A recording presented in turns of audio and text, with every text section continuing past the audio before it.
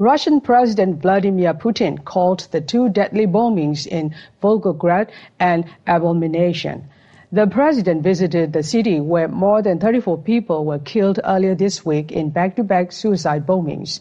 He stopped by the hospital where a number of the injured are recovering. He later laid flowers at a memorial at the scene of one of the bombings.